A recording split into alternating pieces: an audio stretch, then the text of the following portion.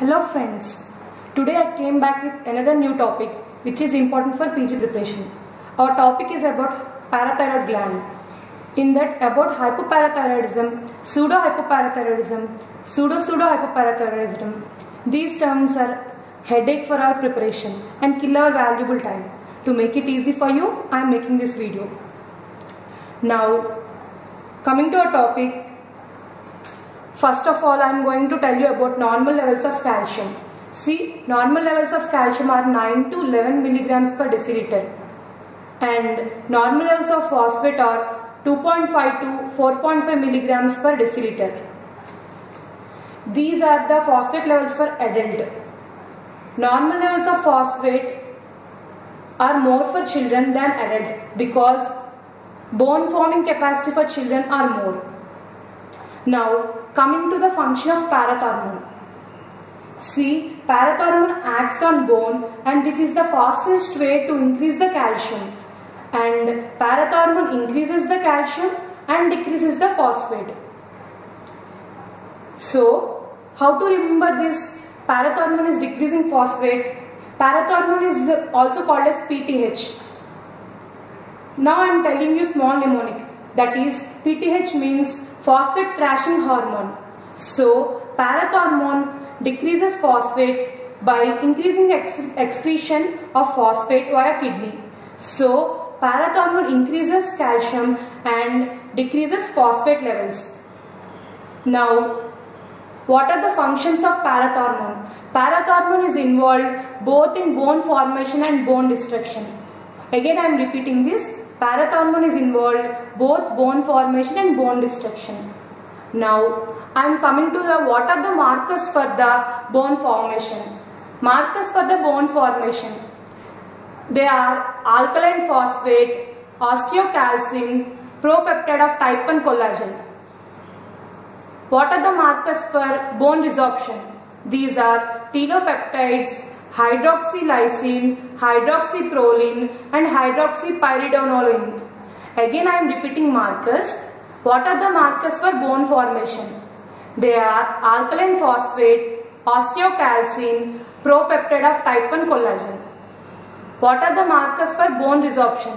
They are telopeptides, hydroxyproline, hydroxylysine, hydroxypyridinoline. These are the important bits that are asked in our PG preparation. Now, as I already told, parathormone increases calcium and decreases phosphate. So what happens in hypoparathyroidism? In hypoparathyroidism, parathormone levels are decreased. The secretion from the gland, the parathormone levels are decreased. So, there will be decreased calcium levels and increased phosphate levels in case of hypoparathyroidism. That is primary hypoparathyroidism. Again, I am repeating this. In primary hypoparathyroidism, parathormone levels are decreased. As the parathormone levels are decreased, so there will be decreased calcium and increased phosphate levels. Okay friends, this is about primary hypoparathyroidism. Then what is pseudo-hypoparathyroidism, pseudo-hypoparathyroidism? These two terms are very headache for our preparation and they will kill our time. So I am going to explain the main crux of parathormone function and I am going to these differences. Come, let's go to parathyroid gland first. From parathyroid gland, parathormone is released. This parathormone acts on parathormone receptor, that is GS-alpha.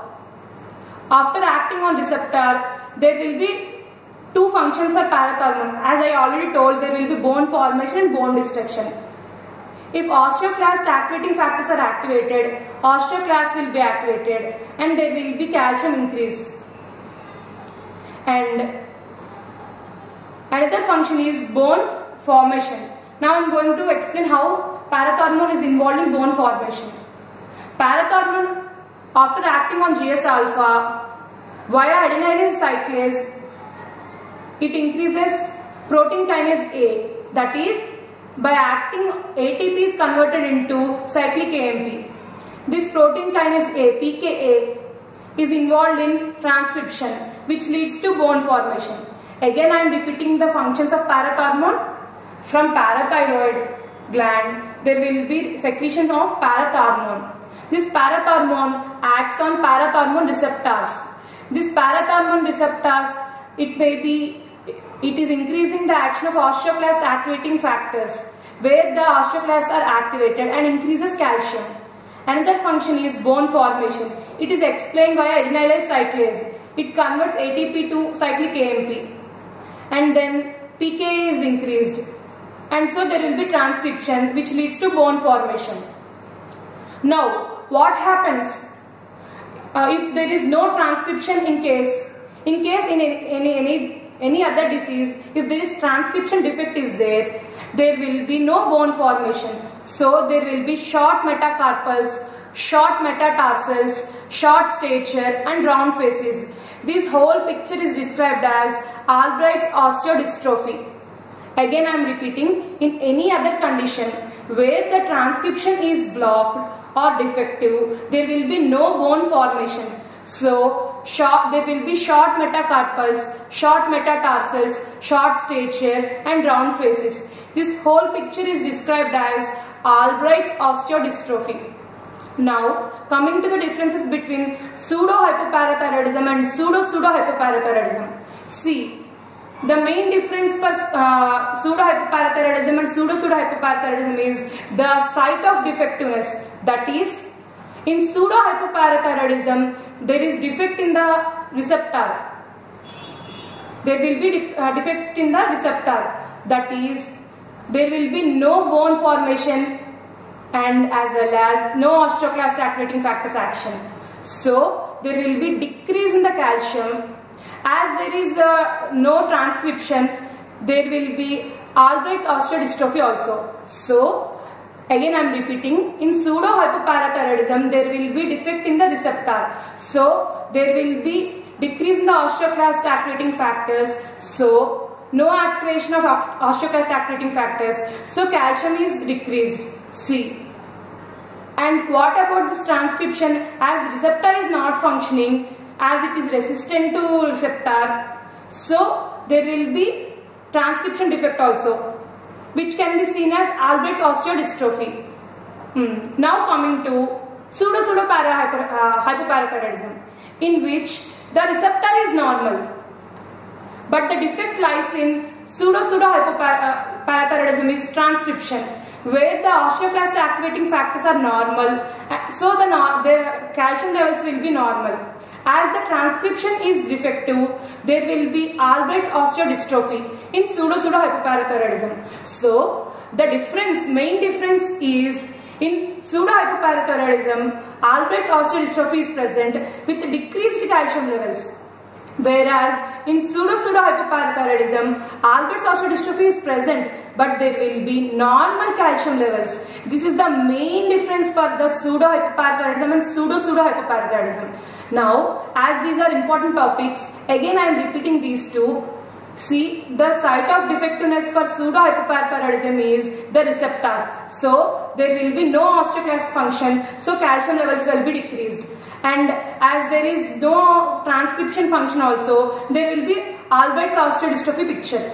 So in pseudo-hypoparathyroidism, both calcium is decreased and Albright's osteodystrophy is present. Whereas in pseudo-hypoparathyroidism, the receptor is normal, but the transcription is defective. So there will be normal calcium. As the receptor is normal, osteoclast activating factors are activated and calcium is increased. So there will be normal calcium, but the transcription is defective. So there will be Albright's osteodystrophy. So in statements they will give as they will mention Albright's osteodystrophy with decreased calcium. Then we should go for pseudo-hypoparathyroidism. If they mention Albright's osteodystrophy with normal calcium, we should go for pseudo-hypoparathyroidism. They can also mention without Albright's osteodystrophy, they can also mention any of these features like short metacarpals with decreased calcium. Then we should go for pseudo-hypoparathyroidism. Short metacarpals with normal calcium. Then we should go for pseudo-hypoparathyroidism. Then what about primary hypoparathyroidism? In primary hypoparathyroidism, they will mention as decreased calcium levels with normal metacarpals. Means If in question any of these features like short metacarpals, short metatarsals, short stature, round faces, any of these features are mentioned, then first rule out the primary hypoparathyroidism option. That means in primary hypoparathyroidism, there will be no Albright's osteodystrophy. There will be decreased calcium with normal metacarpals, normal metatarsals, short normal stature, and there will be no round faces. Okay friends, these are the differences between pseudo-hypoparathyroidism and pseudo-hypoparathyroidism.